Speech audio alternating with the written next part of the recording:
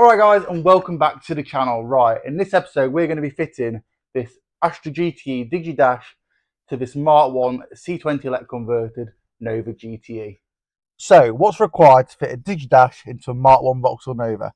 Well, sadly there's quite a lot. In a Mark II it's a lot easier because this surround here unbolts and the speedo can sit behind it and then the surround can go back on. In a Mark I the speedo tilts and locks in. So unfortunately, this speedo is actually slightly smaller than a GTE speedo, meaning it doesn't just slot in. So you've got to take the full dashboard out, so let's make a start. So the first thing I'm going to do is remove the steering wheel. Now this is a factory 3-spoke, the horn just pulls off, like so, wires pull off the back. Then you have, I believe, a 22mm nut behind it, like so. And then I'm going to use a dedicated Vauxhall steering wheel puller. Now this is like 11 quid from Laser. Really handy, and it's so much easier to get these off than just trying to pull it. And if you do pull it, sometimes you can break them. So this is a preferred method for me.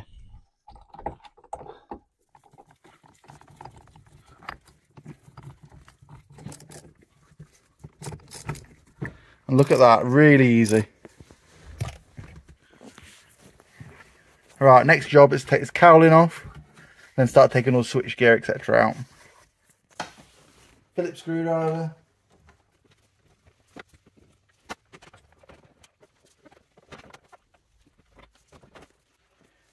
So we've got a Phillips screw in there, there and there. And then you've got two across here. Really easy. These switches just prise out, the light pulls out the back, and the plug unplugs. Really simple.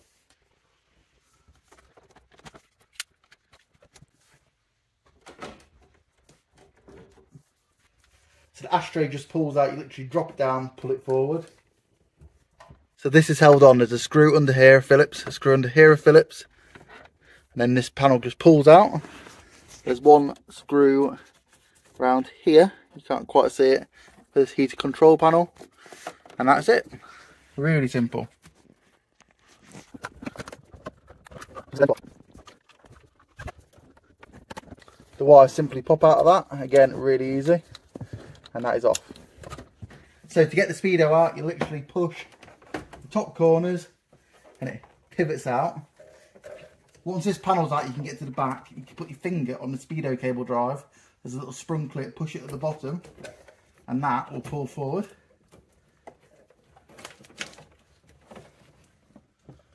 And then it's just a case of unplugging the plug out the back, and that is the speedo out. This cowling is a bit awkward, but it will come. Just have to take your time. Push the dash in a bit. There we go. Out like so. There's two little pegs holding these in. And again, the plugs just pry off. They're the two little pegs. Hope you can see them. Push them in, they slide out. You can fit TVR ones for these because that's the same as a TVR, believe it or not. Top tip from me. Other side's just the same.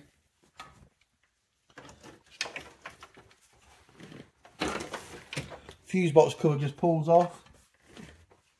And there's a couple of tabs at the bottom of the fuse box. And then it just pulls out. Headlight switch, just the same, little tab on the bottom, two little fingers here, push them in, it pulls out. Radiator surround just pulls off normally, sometimes a little tab. Obviously this is aftermarket, so it doesn't really matter.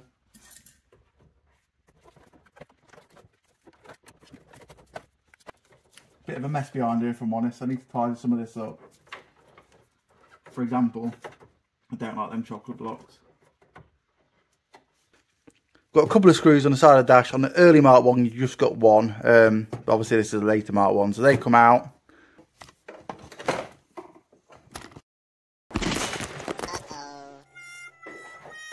And this little area cost me 200 quid. Yes, the camera broke. Gutted. Never mind, onwards and upwards. Right, let's move back to the dash removal. There's a 10mm nut just here. Behind there, and there's also one behind the glove box. unbolt them, and from memory it should just pull out. So glove box is held on with a few screws, Phillips screws. I think there's some underneath as well. Nice and easy. You don't have to take this out from memory, but I'm gonna, just to make it a bit easier to access that 10mm nut. And then that is that.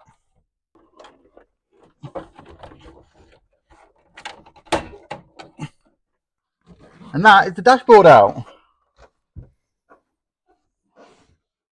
Right, now that's that, I can start making the wiring look a bit neater. I can also start fitting the Astra GTE dash loom. Right, so Liam's just arrived to help out. I've tidied up the rest of the original Nova loom. I've strapped up a lot of the C20 loom out the way, just to make it all fit nicely.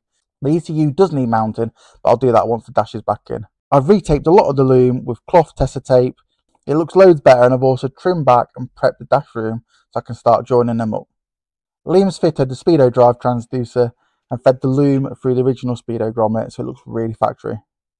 These are 3 wires, a brown which is an earth, a black which is an ignition positive, and then the red blue which is the sensor output wire that goes directly to the speedo. These just connect to the original Nova loom and the Astra GTE loom. You kind of tie them all in together. Right, let's start soldering everything together. So top tip from me is do not forget to slide the heat shrink on first. I've done this countless times and it's very frustrating because you have to redo your work. Another is to make sure the heat shrink is far enough down the wire so it doesn't actually shrink when you heat it up. I always strip the wires back around 10mm, then I twist them together and solder both at the same time. I find it a really easy way of doing it, and it's also really neat, and if done right it shouldn't be any thicker, or barely any thicker, than the original wire. The Astra loom and Nova loom literally join together, they're colour for colour. Really straightforward. You will have a few wires left over. These aren't needed, but don't worry about them. Just tape them up out the way. Take your time with it and try and make sure all the wires are the same length. This will really help when it comes to taping the loom up. Finally, once everything's soldered up, slide over the heat shrink and then use a heat gun or a blowtorch just to shrink the insulation down. It's now time to plug everything in and make sure it works. Boom! Looks like it does to me. Right, let's move on to the dashboard trimming. Right, so we've got the dash outside. It's a lovely evening. Speedo's here. What I've done, I've got a bit of cardboard and I've just taken a template of the profile of the Speedo.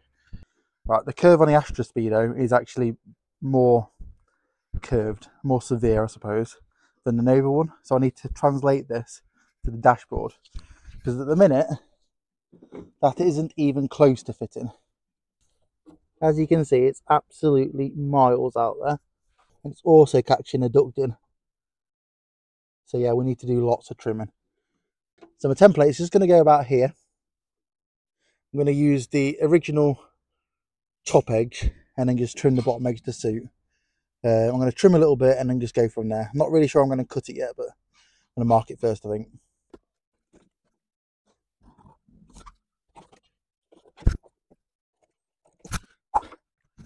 That's the line I've marked. I'm hoping if I cut these bits out, the dash is going to fit in okay behind it. Let's give it a go. I used my trusty grinder with a 1mm cutting disc on the dash. I couldn't get into the corners, so I used a hot knife. I heated this up with a blowtorch first. It went through like a hot knife through butter. I took my time and did bit by bit until I was really happy with it. Once everything was cut out, I smoothed some of the reinforced areas with a flat disc on the back just to give me a bit more space. Right, so I've trimmed it all back now. These are the bits I've cut off. As you can see, it's quite a lot. I've gone around with a file and some 180 sandpaper, just clean the edge up, and some 320 sandpaper as well, just to finish it off. And I'm really happy with the cutout. I think it looks really nice and it's going to fit really well, I think. And here's the back side. As you can see, I've had to cut all this right back. There was quite a thick edge here what had to be cut off. Massive amount had to be cut off here. Also, this ducting here was fouling the clock, so I've just heated it up with a blowtorch and pushed it in, hoping I could do that with the other piece. That means I don't have to cut anything. I've trimmed the lugs off the top of the dash as well. And there we go, guys. As you can see, it's really nicely. Edges look really good. I just need to hope it stays in that position when I bolt it all up. If not, I might have to make some kind of bracket. But yeah, I think that looks very factory, and I don't think you're going to really know if it's been modified. The dead chuff for that. So I've just heated this bit of the top duct in, and I've stretched it with heat and a ball peen hammer like so. Just basically got it hot, pushed it in, got it hot, pushed it in. Just started to split here because it was getting a bit thin, so I've just put some foil ducting tape on it. And that just clears the dash well enough. There's the other end. Slots on like so. And it's just enough room for the Mark II Digi dash. Right, so Digi dash is fitted. I've neated the wiring up. I think we're now at the point where we can stick the dashboard in. Now it's getting late, you can probably tell it's getting dark outside. But I just want to shove the dash in and see if it fits. So let's do it. This was a fiddly job, but made much easier with an extra pair of hands. I will just say the Digi dash is very tight across the back of the bulkhead, but it does go in. You just have to take your time. Right guys, I'm knackered, so it's time for bed. Right guys, I stayed up really late last night, but we got it done. I'm absolutely thrilled with the overall finish. I think it looks really good, and I think they should have come like this from factory. Now look at this dash. Tell me that is not stunning. We also fitted a nice Astra GTE 16 valve steering wheel, which just complements the whole thing and ties the whole thing in together. Yeah, to say I'm thrilled is an understatement. Everything's hidden, everything's out of the way, everything's tidied up, and we know it's going to be nice and reliable. So, I think I deserve a subscribe for this. Let me know what you think in the comments box below, and stay tuned for next week where we'll get a little bit more done. See you later guys, bye bye.